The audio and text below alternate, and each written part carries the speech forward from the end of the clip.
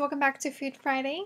Today I'm going to show you the cost breakdown of a recipe and how much it would cost per person and per recipe. So here we have a very simple recipe of beef lasagna, and the first thing that we need to do is go through and price everything. And what I did is that I priced everything very roughly, and this will help us. So I've already gotten that step out of the way. Next thing that we need to do is we need to see if there are any items that need to be broken down even more. This is the price of one jar, so we don't need to break that down. The 1 pound of ground beef, and that's $1.99 per pound. So we come down to the eggs, and 2 eggs are called for in this recipe, but eggs are priced at $1.99 per dozen.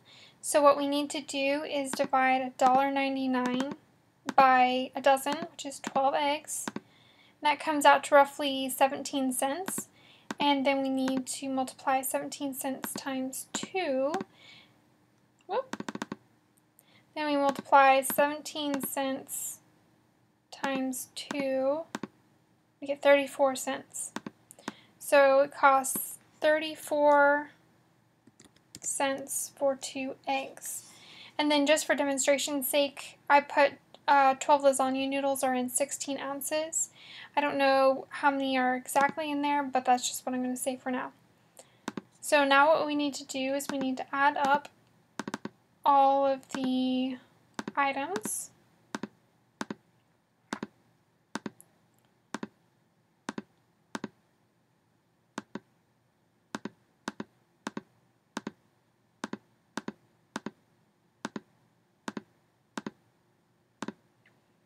And the cost is $13.40 for everything. So this recipe costs $13.40. So I forgot to put these servings.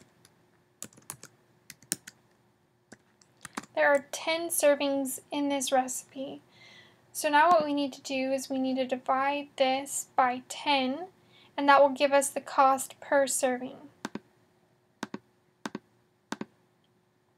So it costs $1.34 per serving.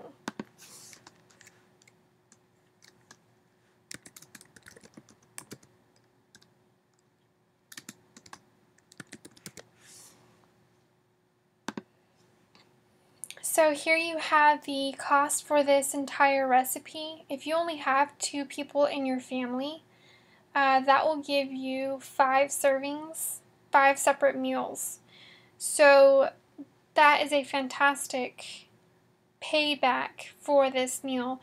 Of course, if you have more than 2, then the meal return will be slightly different. So I hope this is helpful for you when you're grocery shopping and you need to know the exact amount for a particular recipe. This is how you break it down, and you will be able to pick out how much each item is the more you shop, and the more you are able to write down the cost of the items that you shop for regularly. Of course, if you need a rough estimate, you can always go on the internet and check out how much something could cost. And I hope this is helpful for you, and have a wonderful day and a wonderful week. Bye!